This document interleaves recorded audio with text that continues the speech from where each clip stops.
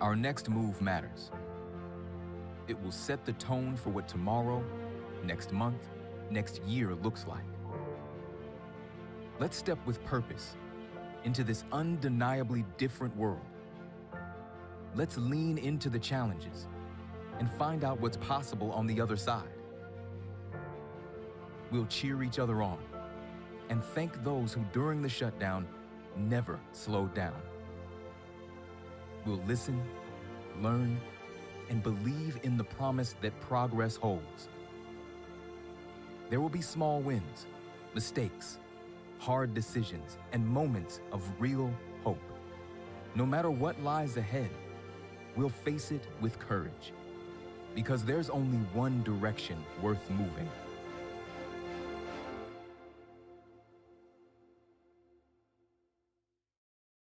So that we can share it after it's over. Additionally, we want to make this still as interactive as possible. And so with that being said, we would like for you all to feel free to use your reaction buttons. And then if you do have questions, go ahead and chat them and we'll make sure to get to them. That being said, we're going to go ahead and jump right in to our featured speaker. It is my distinct honor and pleasure to introduce Dr. Fred McKinney. He is with BJM Solutions and he resides in Connecticut.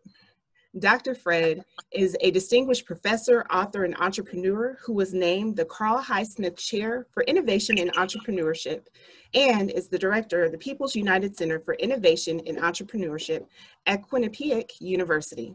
Dr. Fred will be the lead faculty member of the Wichita Entrepreneurship and Innovation Series, which you'll hear more about today, and is brought to us by Burns & McDonnell, Alberici Constructors, Evergy, and is a part of the Wichita Waterworks program.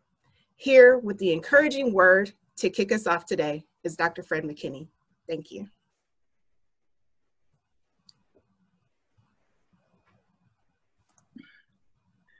Good morning to all, and thank you, Christina, for your warm introduction. And I just want to do a sound check. Am I being heard, Christina? Yes, you sure are.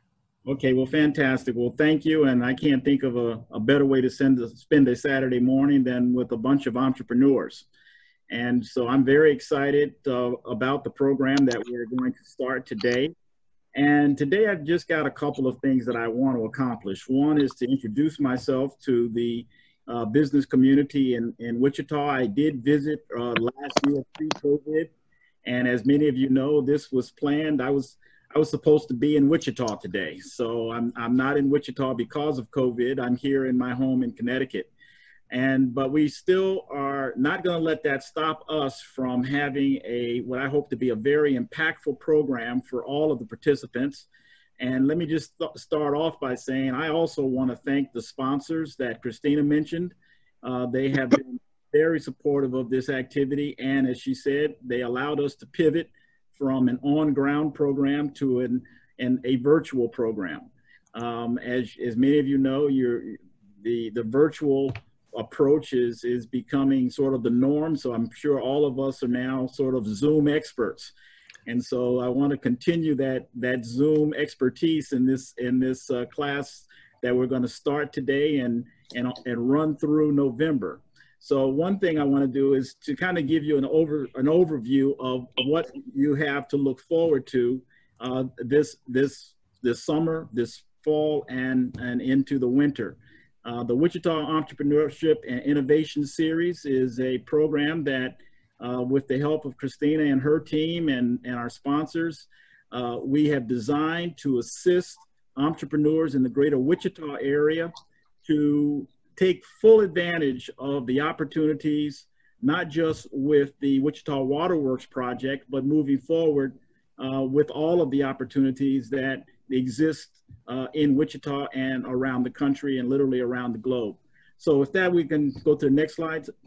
And I'd like to start with a couple of quotes. The roots of education are bitter, but the fruit is sweet. And so the message here to the participants is we're going to stress you a little bit. I think education should be a little stressful because that's how we grow. But the benefit of what we want to do this semester, this year, is I think going to pay dividends. And I think at the end, by November, you will be something that was well worth the time and the energy. So, you know, I want you to, this is work. This is going to be work for you. It's going to be work for me and the team of faculty that we put together.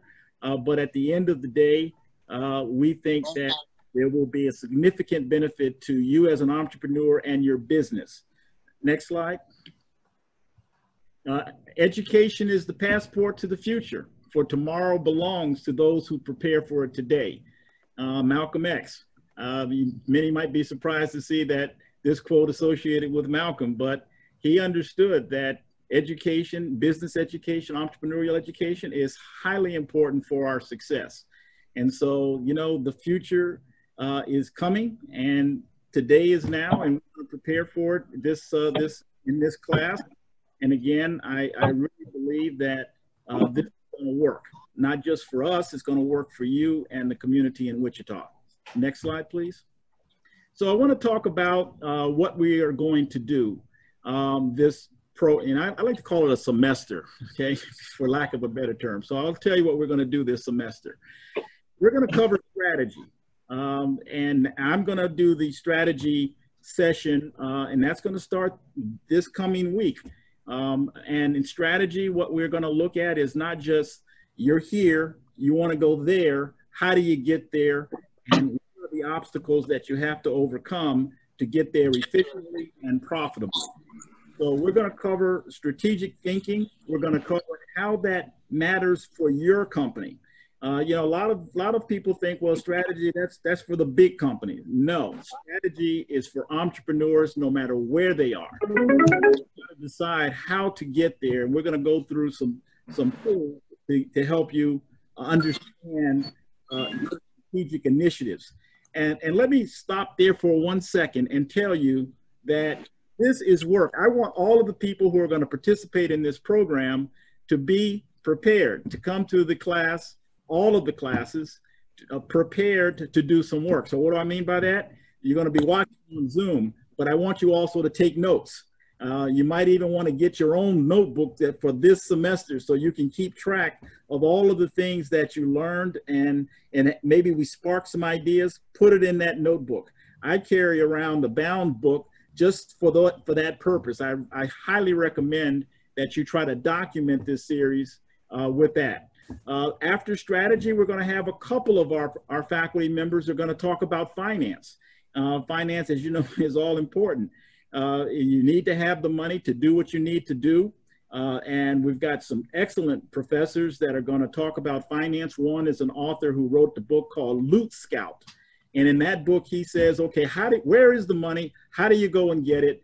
If you don't have teams of lawyers and finance people, where is the money and how do you get it? The other faculty member that's going to cover finance is a guy that's been a longtime colleague of mine who just retired from Harvard Business School, Steve Rogers. And Steve is going to talk about finance in difficult times. And we clearly are in difficult times. And so Steve is a late addition to the program, but I'm so glad that he was available and has agreed to participate in the program. After finance, we're going to have a session on marketing. And you guys are going to be thrilled to meet a good friend of mine and a marketing guru by the name of Ramon Peralta. And Ramon runs a business, Peralta Design, here in Connecticut. And he is an expert in traditional marketing, but he's also an expert in sort of the new forms of marketing, social media, and all of those things that can actually leverage what you do in traditional marketing in a digital space. So that's one of the things that Ramon is going to bring to the table. The fourth topic is economics. So my business partner, Dr. Gerald James, who is a professor at Yale in the economics department, is going to talk about the role economics plays in your business. And while economics often takes a 30,000-foot level view of business, that view can be very helpful in helping you understand what your next moves should be. And finally, we're going to end with innovation. And so innovation kind of takes us full circle from strategy through finance, through marketing, through economics to innovation, because it's through innovation that's going to separate you from the competition and create those opportunities that didn't exist before you came up with them. So you guys are going to come up with some good stuff this semester. So just words of introduction. Christina's already introduced me. I'm a partner, founder of BJM, a professor at Quinnipiac University. I ran the Greater New England Minority Supplier Development Council, part of the National Minority Supplier Development Council, that we covered the 6 New England states. I was president of that organization for 15 years, from 2001 to 2015. And after that, I worked at the Tuck School of Business at Dartmouth, where I ran the executive education for diverse business owners. So this experience has helped me form my views on how do you build successful diverse businesses. Anthony Price is the finance person that I mentioned. He is a consultant, the author of Loot Scout, and you guys are going to get a big kick out of his approach to teaching finance and business. You're going to really enjoy Anthony's presentation. Next. Ramon Peralta, I mentioned, and I saw he's on the call actually, and so we might be able to introduce him later. But Ramon is the founder of Peralta Designs, honorary doctorate at the University of Bridgeport, for a lot of his work in building community here in Connecticut. He's also an experienced trustee and a director of several companies. Steve Rogers is a retired professor from Harvard Business School who is going to teach finance in difficult times. He's out of Chicago. As Ebony Magazine named him one of the 150 most influential people in America. He is also an author. Gerald James, my partner, he is the professor at Yale and is going to cover economics. He is also a member of the National Academy of Sciences. So we've got some heavyweights coming to Wichita. Here's the schedule. So we start on August 3rd, which is Monday. And these are all these are Eastern times. Is that right? We got that right, Christina? So it'll be 6 to 8 p.m. Central Time, and we have that slide as well that talks about how to register. Thank you. Okay, cool. So this is the schedule. August 3rd, we're meeting. We have 2 meetings in September with Anthony Price and Steve Rogers and myself again. In October, we meet with Ramon Peralta, and then in November, it'll be Gerald James and myself to talk about economics and innovation. But one of the novel things that really is sort of the benefit of doing it this way, as opposed to on ground, is because of the virtual possibilities, we're going to have one-on-one Zoom sessions for any entrepreneur that participates in the program. This is an opportunity for you as the entrepreneur to ask me and the faculty members specific questions that you're facing that could be really helpful to you and your business. And so we've scheduled those. And again, I just want to thank our sponsors, Burns and McDonnell, Wichita Waterworks, Evergy, and Alberici. So I think I finished. I've got 3 minutes left in my talk. And so if I have some questions, some time in Q&A. If Christina, if someone could take a look if there are any questions, I could address those questions at this point.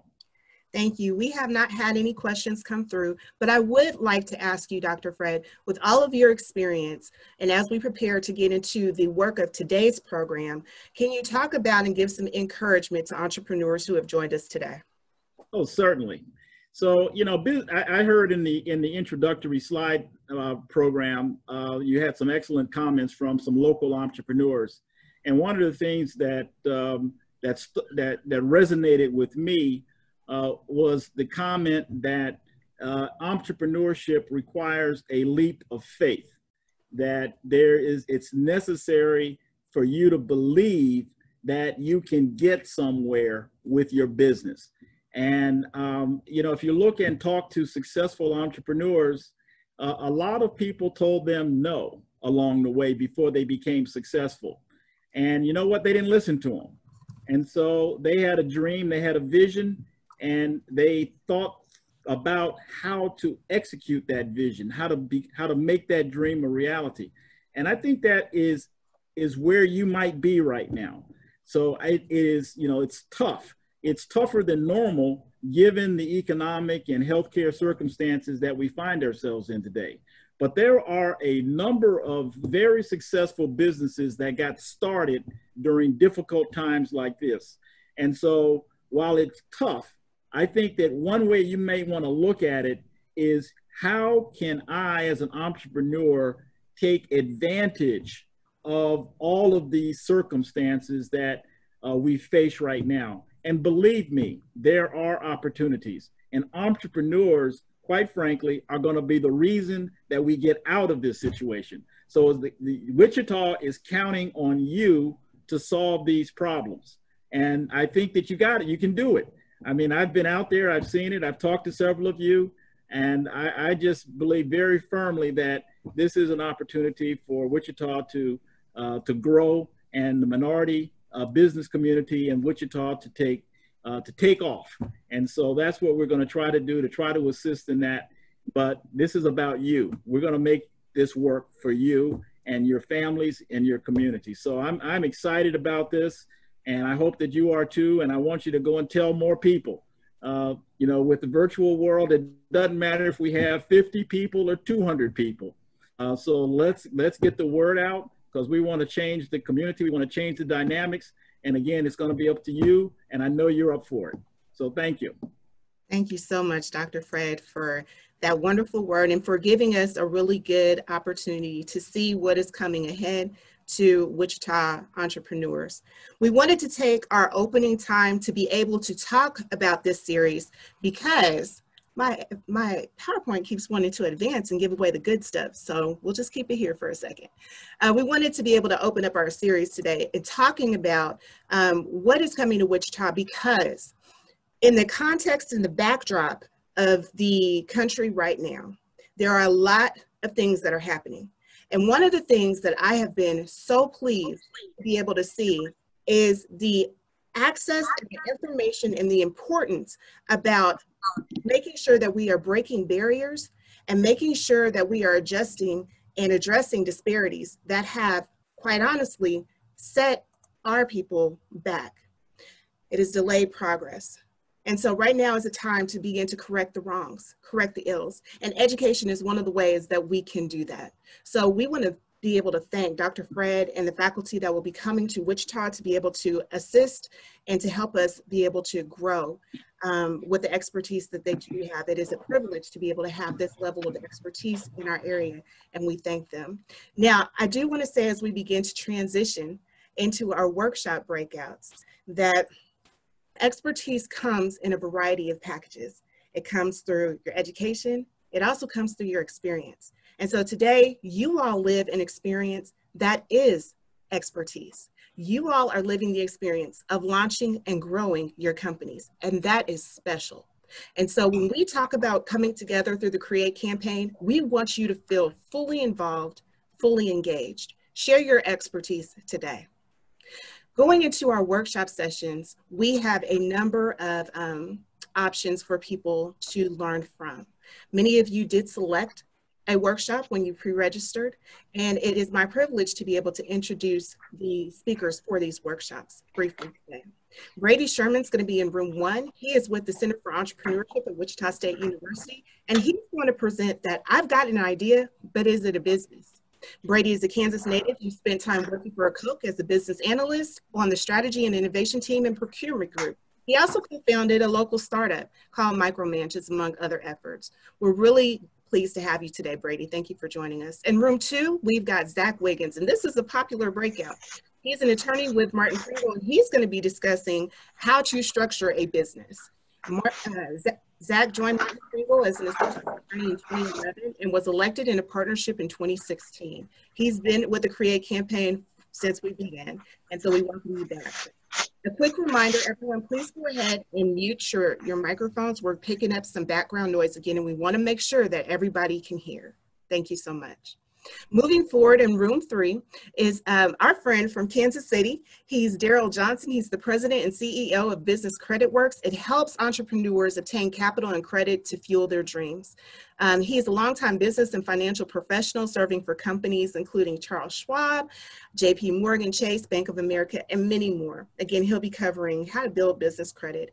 And rounding us off is Tijuana Hartwell, who is in room 4. She will be discussing marketing tools and tips and tricks to get the job done. She is the founder of Mamarazzi Entertainment Magazine, and she is also the owner of Mamarazzi Communications, a newly named LLC. Congratulations on that, Tijuana. She was honored most recently as well as an honoree with the Wichita Business Journal's Women Who Lead in Marketing and Communications. Before we hop into the workshop sessions, we do have a prize giveaway. This prize giveaway is our, let's see here, is our relaxation basket. So as entrepreneurs, we know that there's a lot of times that we just can be stressed out, our schedules are crazy and things of that nature. And so we have a relaxation basket that features candles from Cloud9. All of these are Black-owned businesses, by the way. Candles from Cloud9. We have products from Shea by Dolce. We also have some of the products from our featured panelists who are going to come up later on in our program, from Soul Popped Gourmet Popcorn, Joe's Gourmet. We have a $100 gift card to Emerge Skin and Body Spa, and we have the book For the Greater Success by CML Collective. And pulling, I'm going to be pulling names here. So let's see here. Congratulations, J-Trez Buckles. So if J-Trez is on, you won. All right, we'll begin now to move into our workshop sessions, and we'll come back together after the workshops.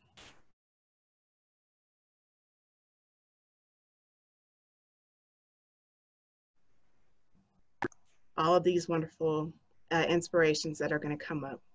We have joining us today DJ Lozada, who is the owner and founder of Soul Popped Gourmet Popcorn. She started Soul Popped in 2016 with just $53 in her bank account and has gone on to do $500,000 in sales.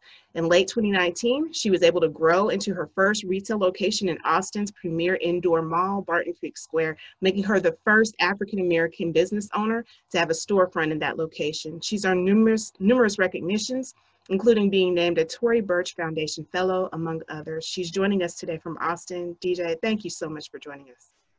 Next, we have Miranda Walker-Dow. Miranda is an innovative thought leader and transformational executive. She's the co-founder of Joe's Gourmet, and she's been able to grow that company along with Joe Dow from a kitchen recipe to more than $2 million in sales.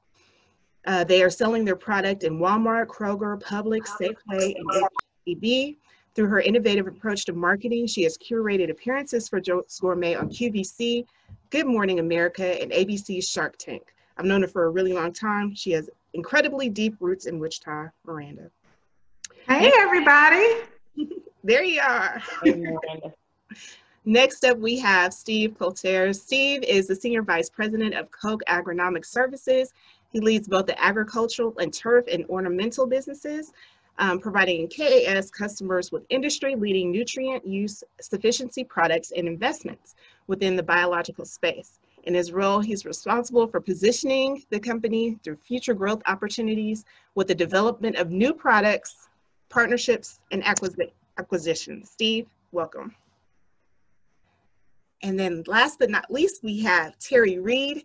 Terry Reed is a Vice President of Human Resources for Koch Engineered Solutions. He has global responsibility for all aspects of human resources management, and he's working with employees in 27 different countries. He leads a team of about 70 resources there as well. He and his team are partnering with business leaders across the company to be able to make the company to make the company a place where all employees wish to work. Terry, thank you so much for joining us. We are going to jump right into our questions, and let me pull these down. We're going to jump right into our questions, and we're going to go to you first, DJ.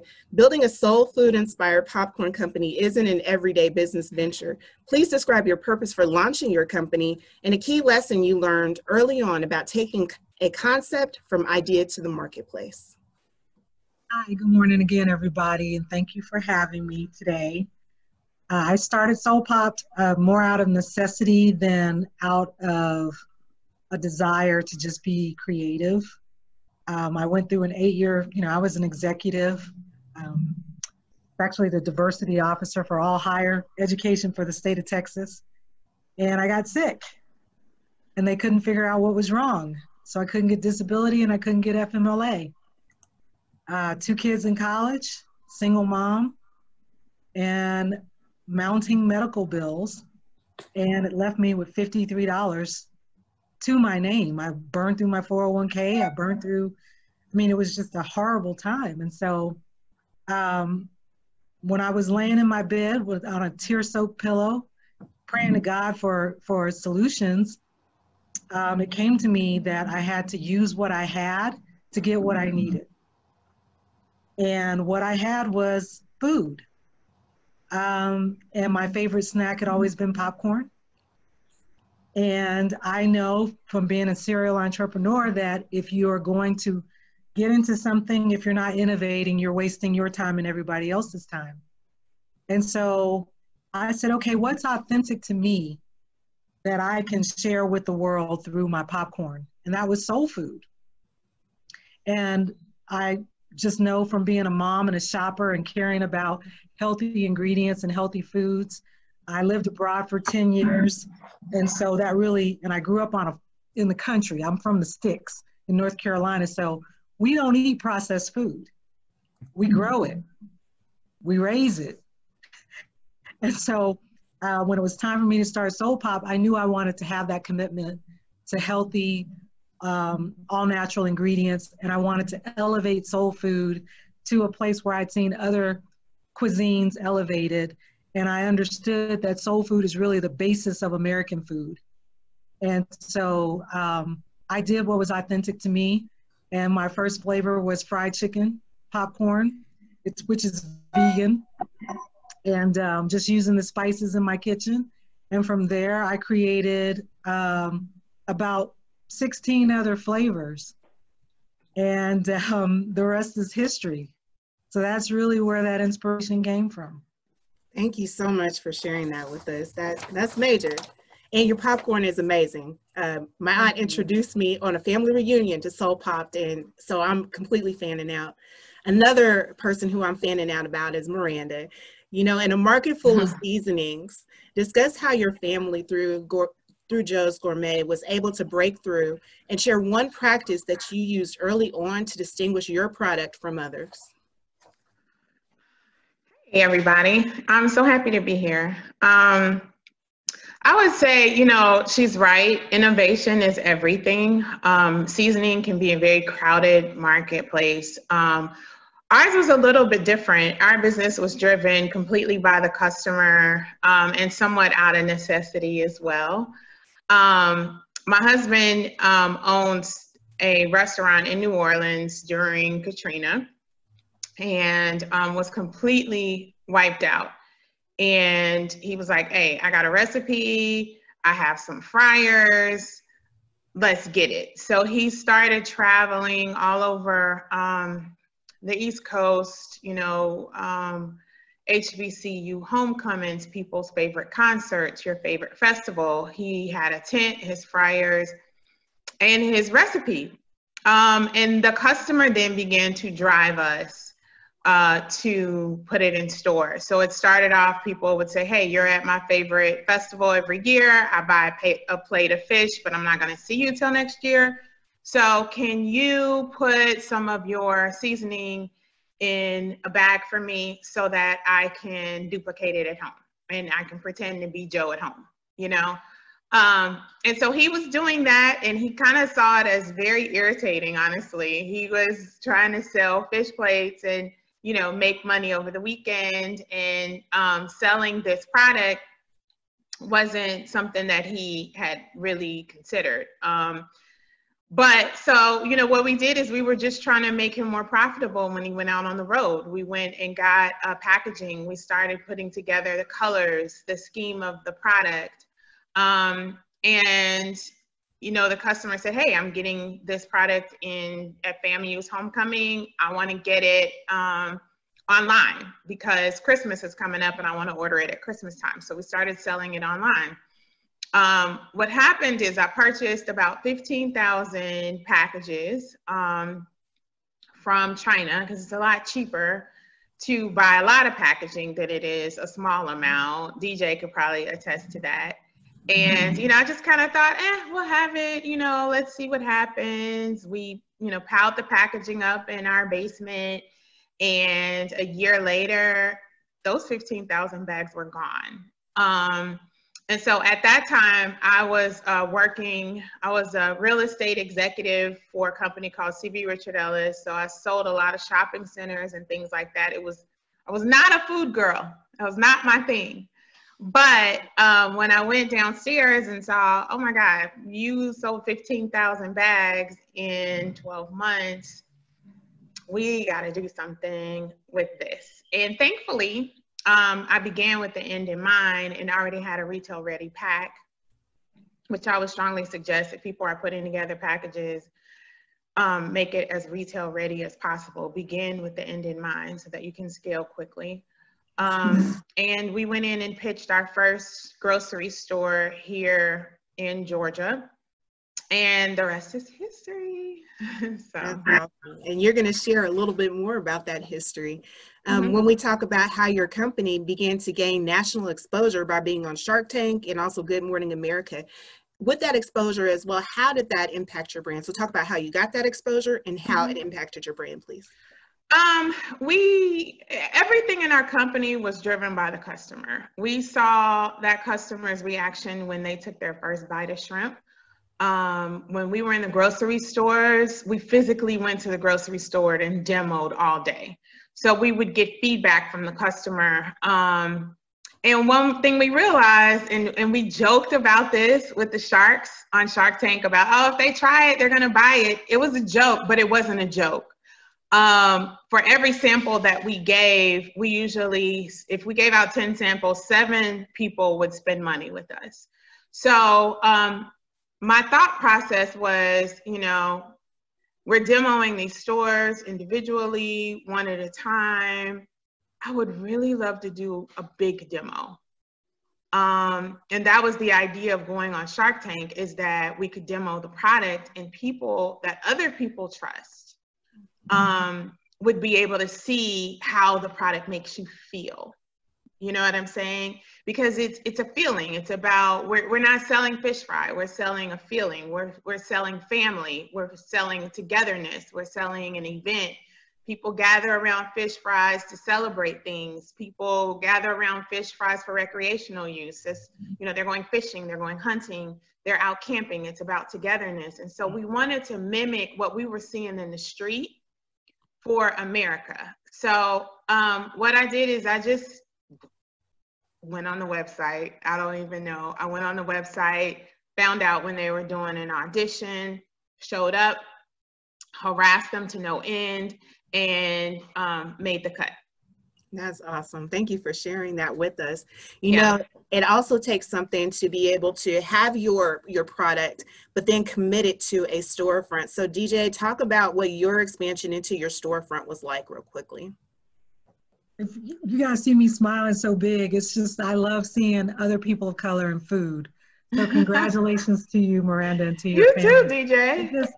My cheeks hurt. I'm just smiling so big for your success. So for me, I'm the exact opposite. I didn't want to go to grocery stores. I just the whole, and you know, Miranda, you can tell them it's a whole thing when you go into grocery stores with the chargebacks and the demos and the marketing budgets and you got to pay brokers and you got to do this. And so for me, Soul Popped is, you know, really, I like to say that we're created in a kitchen by a mom who loves to cook and not in a lab by a chemist. And so part of that soul food experience is really like not being overly processed and having your hands in the food. So you have your love in that food. That's what soul food is all about. And so when the grocery stores were coming at me, and they were coming at me from the start, I was just like, no, this is not what I want to do right now. Not ever, just right now. And so, you know, I started out at the farmers markets, and that's where I got my product validation, was through the farmers markets. And Soul Pop just took off word of mouth. I turned down Shark Tank 3 times. No, that sounds crazy. And I never applied. They came after me. They were like, hey, we want you on the show. And I was like, I've seen, no, not interested. And so part of what I've always done is really take a different approach to how you grow in food. I didn't take on investors. My company is 100% unfunded. So from $53 to where I've gone today is just based off of word of mouth and direct sales to customers. Now I'm at a point now where I just took on my first co-manufacturer, and I went into the store because I wanted to have, like Miranda, I wanted to still have that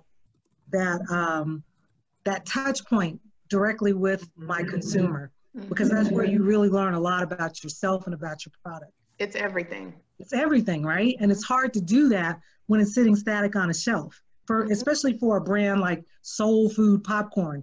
I didn't just make popcorn, I created a whole new genre of food. And so what does banana pudding popcorn taste like? What does chicken and waffles popcorn taste like? Well, it's hard to imagine that when it's in a bag sitting on a shelf. But when I have that direct face-to-face with you, or one of my employees does, that instant feedback and that instant gratification is there when you realize, oh my God, this tastes just like I'm eating banana pudding. Absolutely. Chicken and waffles or fried chicken or whatever it is. So the storefront made sense to me because we wanted to be an experience brand. And then not only in my store could you come in and try it, you could literally create your own popcorn flavors. So we're the first in the country to have a popcorn store where you have on-demand customization of popcorn. And so COVID changed all of that. And I can say this now because I'm working a deal with a shark now, so I can't be on the show. But I actually was supposed to be on season 12, which is this year, of Shark Tank. I can't do it anymore. So COVID has really been a pivot, but that's why I wanted to start the storefront, is because I still wanted to have that. I had to have a way to grow my customer base, but also not be retail grocery. We're growing to a point now where we're ready to have a little mixture of that, where we're pivoting, but away from the storefronts, because COVID is not gonna, I don't see this going away anytime soon. So we're having to change our model a little bit. Absolutely. Thanks for taking us through that. So we've heard a little bit from Miranda and DJ about building. I'm going to switch to Steve and Terry from Coke. When we're talking about manifesting what we built. Steve, planning is essential for entrepreneurs to be able to build and grow businesses. So with your experience at Coke, which is a global company, what are some key metrics you'd recommend a business owner can track to determine if their companies are ready to grow? Well, thanks a lot, Christina. And I think one thing we heard from Miranda and DJ is that there's no one size fits all. So the caveat I'm going to say with my comments is every business is different, and how you want to do it and the time you do things is obviously going to vary. So, but I would say one thing that I would start with is a place I've seen maybe most of the ill-advised growth over my career and maybe in the market is just people trying to do it too fast or too big or too glamorous, maybe before the time was right. And I think what you've heard from, all the people today is that there is that point, and as entrepreneurs, you're all taking risks and gambles, but we need to make sure we're taking smart risks. So in the businesses I look at and oversee, one of the things we definitely want to see, and the first thing I always look at is our NIAT. Are we making money? And I think at the end of the day, you need to be making some money to grow. Next thing that I look at is you have to be as close to maximizing your assets as you can be before growing. I mean, there's a lot of instances where a plant or an asset doesn't make money until it's 70% full. And the last thing you want to do is start growing when you're only at 65% of that one. So I would encourage everyone to not think that the next step has to be building or buying the next plant. There may be ways to rent someone else's asset or space or co-pack. Like DJ just mentioned, there's a lot of opportunities out there to be creative and to conserve your cash. One things we do at Coke is really understand or establish what we call our optimized base case. So what I mean by that is optimizing the current state to get the greatest value out of that before you expand or make different investments. So the question I would ask is, has I really wrung everything out of the asset that I can? So in that, I look at metrics like asset utilization rates, and this could be basis plants or people hours or that sort of thing. And another key thing that we look at is revenue or gross margin per unit or per salesperson or per mechanic, per hairdresser, per restaurant table, whatever your business is, those sort of metrics. The other thing that you need to have is a point of view on the market. And so really, how much demand and capacity is there? And for us, we use supply stacks to measure these, to give us kind of a graphic representation of the competitors and their estimated costs. But you really need to answer the question, what is the overall growth rate of the market? And on sold popcorn, it may be, a completely different thing than if you're a landscaper in Wichita, Kansas. But I think you need to take and understand what that is and what you think your growth can be. And then make sure you're realistic on that and that you can capture it in the time it'll take to get there, because those sorts of things will determine when and how much you invest in your growth, and maybe how to be creative. And again, maybe use other people's assets or whatever in the short term until you can bridge it enough to where you have the cash flow to pay for that yourself. And then the last thing we do is really look at the marginal analysis of any of those things that you're going to invest in. So, and by marginal analysis, I mean examining the additional benefit compared to the additional cost from your current state. So sometimes on these, it's easier for an example, but let's just say you have a business that you have costs of $80 and revenue of $100. So you're making $200 and you say, I want to grow.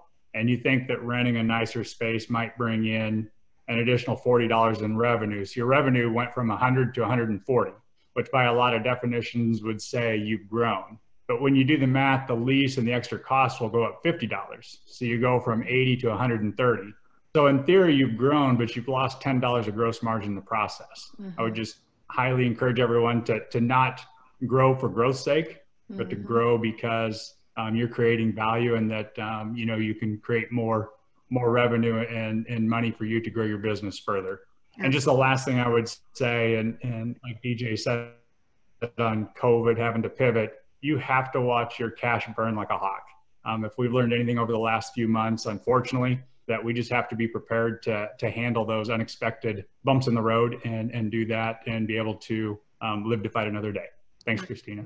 Thank you very much for those comments. And you talked about being able to serve and see key metrics in your business, but also you need to be able to know when it's time to bring on folks as well to be able to grow. So Terry, the last panel question that I'll ask is to you. In order to manifest greater business growth and success, it's critical for business owners to build solid teams. In your role leading HR at Koch Engineered Solutions, please share your advice for finding key talent and managing business teams for success. Thanks, Christina, and to everyone, just humbled for the opportunity to speak. And before I start, I'd be remiss if I am just inspired by DJ and Miranda and their stories. As DJ said, it's just really good seeing our people. And I think the takeaway for me is a quote I'd heard years ago, that ultimately you won't be defined by what knocks you down, but how you get up.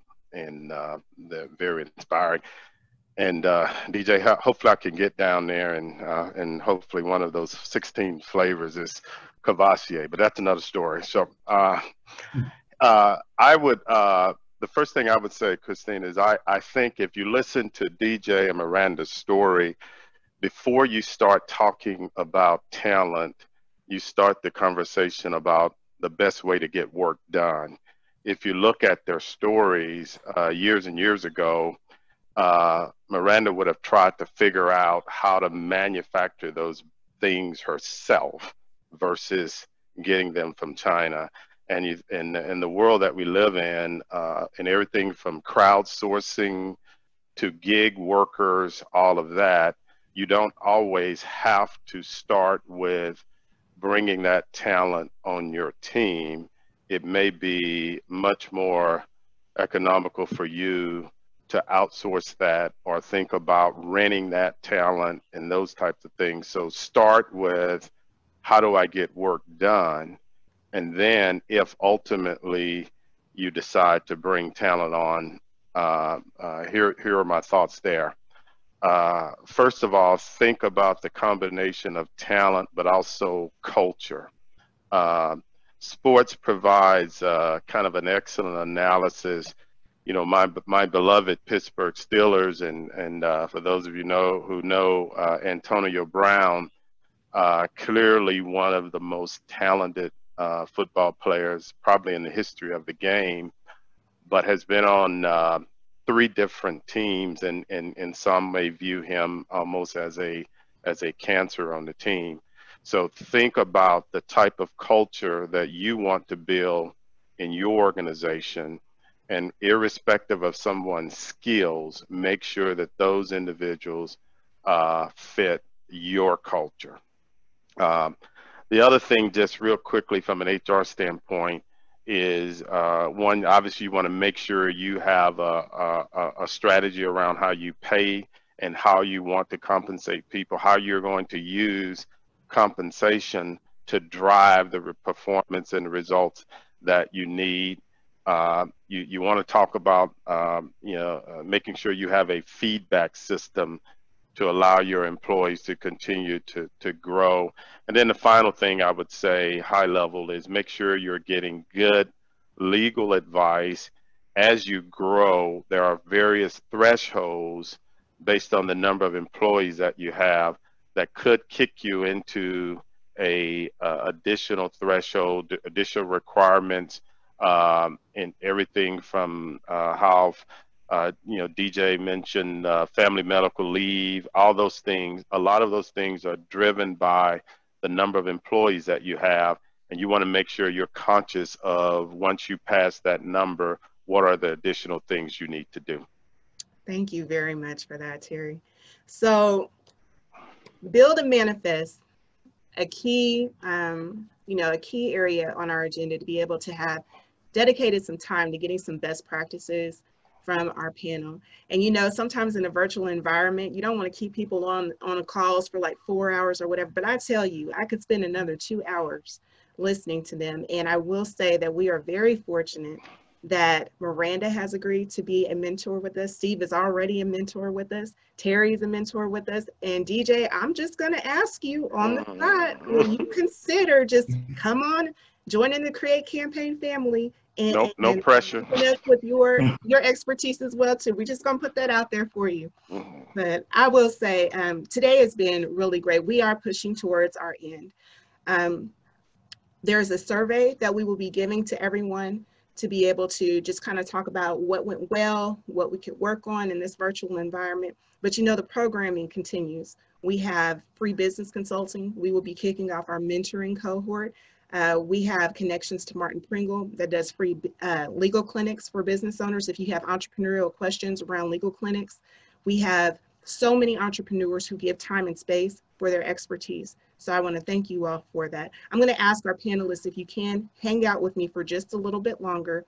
We have 3 prize giveaways that we want to get because we want to honor everybody's time. Shakila, you have one of our prize packages, and we'll connect and let you know exactly what you've won. Actually, no, I'll go ahead and share it. You've won a food packet. And so your food bundle includes all of the flavors of Soul Pop Gourmet Popcorn, Joe's Gourmet as well. We've got some Wichita Cheesecake Company food in there for you. We've got Traces of Flavor Seasoning and Willie's Wings. We've got Sunflower Nutrition and a whole lot of others. So thank you. Lee Hurst, you have also won another food bundle. And last but not least, we have Josh Patterson. You have won as well. So if you are a prize winner, we'll connect after this session to be able to get your prizes awarded. So I just want to say thank you all for that. A few quick announcements. I'm going to share my screen really quickly. Current slide. Okay. On behalf of the board of directors from Create Campaign, we want to thank you guys for pivoting with us. That time that you gave us is quite valuable, and we do not take that for granted. So thank you for joining us. Coming soon, we have a number of workshops and trainings as well. The Let's Create workshop series will kick off. It's pretty much a monthly series. It's an 8-week session where we'll cover various entrepreneurship topics in depth. We won't have to rush through, but that is coming up. You can find that information on Create Campaign's website. Our partners over at the Wichita Regional Chamber of Commerce and Kansas Business Services are having By Design. It's a vendor education series. The first one is coming up. And it's featured several, hold on, got a minute. Okay. It's featuring several speakers from Martin Pringle and Price Bank and also Clean Living. Thank you very much, Chamber, for reaching out to our demographic as well. Next up, we have, there's people trying to get in the waiting room. So it's, there we go. Messing up my little clicks. Okay, as you heard before, the Wichita Entrepreneurship and Innovation Series is coming up. You can find out more information and how to schedule at wichitasupplierdiversity.com. And again, if you need a business mentor, DJ, we have the opportunity to connect you with some great talents, not only in Wichita, but elsewhere. I want to thank each and every one of our speakers today. Again, this is the first time that we have done virtual, and I was, in terms of having this big forum with multiple people, we had upwards to 70 something people on the call. We have 55 still on today. You guys were very gracious with me. I'm a perfectionist, so I'm gonna go and beat myself up over some of the flaws, but I hope that you gained some value in this today. Lastly, to our sponsors, thank you, Fidelity, Coke, Bank of the West, Network Kansas, Martin Pringle, each and every one of you, Aisha Henderson and Jonathan Long, for helping make sure my flubs weren't as big as they could have been. This officially concludes our virtual forum, but I'm a hangout in case you all just want to talk. I'm done with the program. Y'all have a good rest of your day if you have to go on, but bless you and thank you.